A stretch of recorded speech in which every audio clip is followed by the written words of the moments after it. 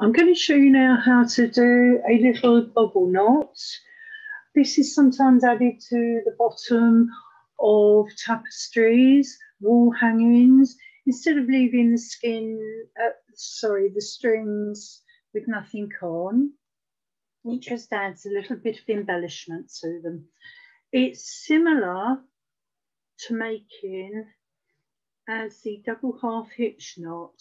So I've got a piece of cord 1.5 meters in length that I folded in half and joined to my dowel using the lark's head knot. Now the way you perform this knot, take just one of the strings and make a loop, as I've done there. Let's try and hold that up so you can see it a bit better. And in that loop, like we went round with the double half hitch knots, we're going to just feed through, making the same sort of spiral pattern. Now, depending on how many times you go in and out, you see how I'm keeping it nice and tight there. So I've done that 3, out, back in through the centre, and then just hold it together and gently pull. Now when you pull, it goes down, okay?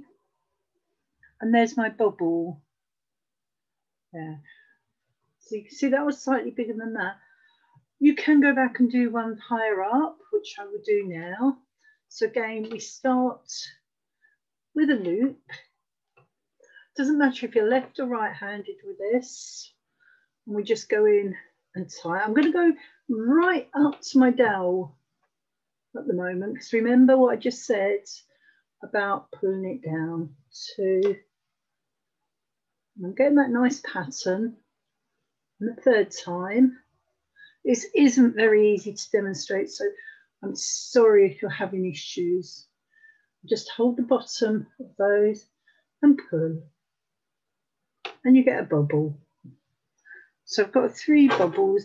The idea is you make them of different thicknesses. You could just do 1 or 2 loops. You can go to 5 or 6 different points down the cord. So start with a loop, and let's come in and just wrap around that loop. It's like a double half hitch, but we're just going around one cord. 1, 2,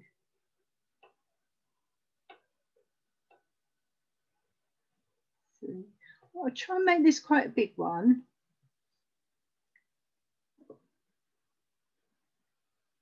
But just remember what I said, when you pull it, it comes down your cord.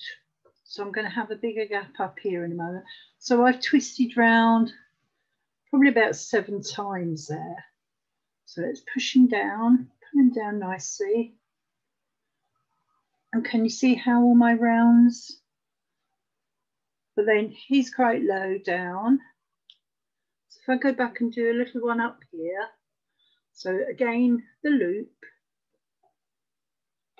Once.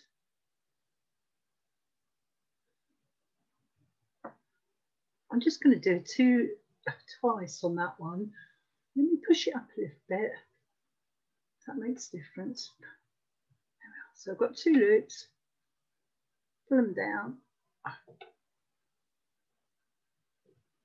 There we are, a bit of manipulation. Let's come out a little bit in the middle.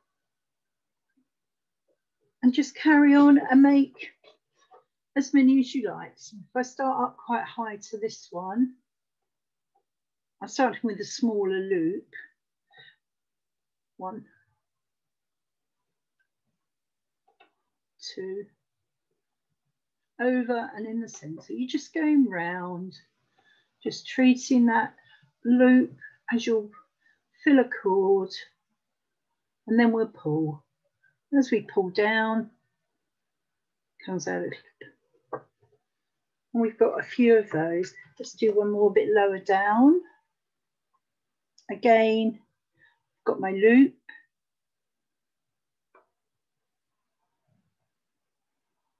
And it is best to come round from, now I'm coming round from, that would be my right, round clockwise, over, under.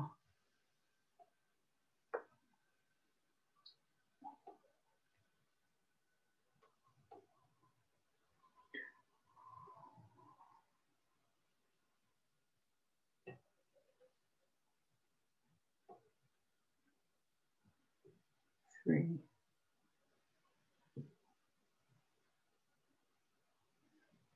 And push them up like you did with your thumb on a double half hitch. And then pull down. And we've got a nice little bobble. And that's the last knot there that we're going to do on our sampler.